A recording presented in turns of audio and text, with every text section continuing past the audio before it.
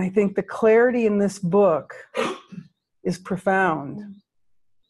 Yeah. One of the major things in this book, and that is like a response to the major error in the world around healing, is that healing is of the mind. Healing is always mental, and it's distorted in the world because it's always the focus on the form, fixing the form, which is actually perpetuating the error. It perpetuates the belief that you are the body, that the world is your home, and all of that. It's the wrong focus, basically. So healing is to redirect the focus. Right. Yeah. And this moment is your miracle. We were talking this morning. I'm hoping there may be a program that comes on where Jenny or somebody reads sections of this book. It is the way that you have put it into words. There's so much clarity with it. I don't know if you have anything prepared. I know I'm going to put you on the spot here. Do you have anything from the healing section that you read? Because it was so profound. And I think it might be helpful for others. There was some that came to my mind. Okay, great. I can read a couple of shorter pieces. Or maybe, I have 2 or 3. We have the metaphysics behind sickness, which we touched on, but it's like this. Because we believe we have pulled away from God and separated from our home in heaven, we believe that there could be some punishment or retribution, some price to pay. This fear of retribution from God is unconscious. Because of this, and being aware of the truth that I can be hurt by nothing but my thoughts, the mind is actually afraid of healing. And this is why it makes itself sick. It's saying, this body is real, it is my identity. It strengthens our belief in the body's identity rather than the mind. And I'm not innocent. Right. And I'm not innocent. That's the core. So I need to be punished. Yeah. It's sick. Yeah. It really is. I mean, it's such a dysfunctional way of looking at everything. Yeah. And then it's the evidence when the body gets sick. It's like, okay, God, Proof.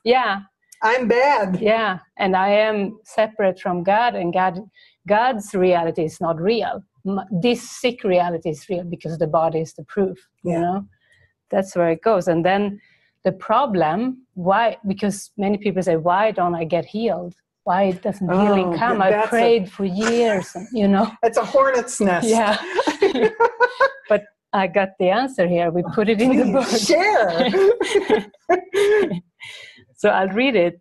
Let's take a look at a scenario which could have a transcending nature for you if you yearn for healing. So a patient typically goes to a doctor or a therapist because he wants a magical shift. He wants a better life in form. He wants a doctor to magically take away his problem, his difficulties, his pain, and his symptoms. And herein lies the problem. Getting a better life in form is just a temporary shift. It can never be lasting. And the true healer, the Holy Spirit, is the real therapist and the doctor. However, the patient thinks twice about going to this doctor, to the Holy Spirit's healing, because the Holy Spirit requires a complete shift. Yes. It means that the patient would have his self-concept completely dismantled in his entire world. And he might think, I didn't ask you to take my life away. I asked you to make it better. Give me a better life. Give me a better illusion instead of the dismantling. Oh my God. Because of the fear of loss of his life as he knows it, the patient would not trust the Holy Spirit. So the sickness and the temporary fixes churn on and on. I hope you got this. I hope you got this. This is profound because this is, and I must say, I went through terror. I mean, I was in hospice. How much more terror can you go through? I tell you, the decision to give up my life, that was terrifying. There was some ease in hospice, They would take care of everything for you. They were just going to transition you out. Bye-bye. Love you. Yeah. And then I made a decision. Okay, I'm going to change everything. I am going to literally give up what I think brings me pleasure. And coming into community, and I had to face some really horrible, I mean, what I was holding is this, I can't do this. You know, I gave up my dogs. They were my life.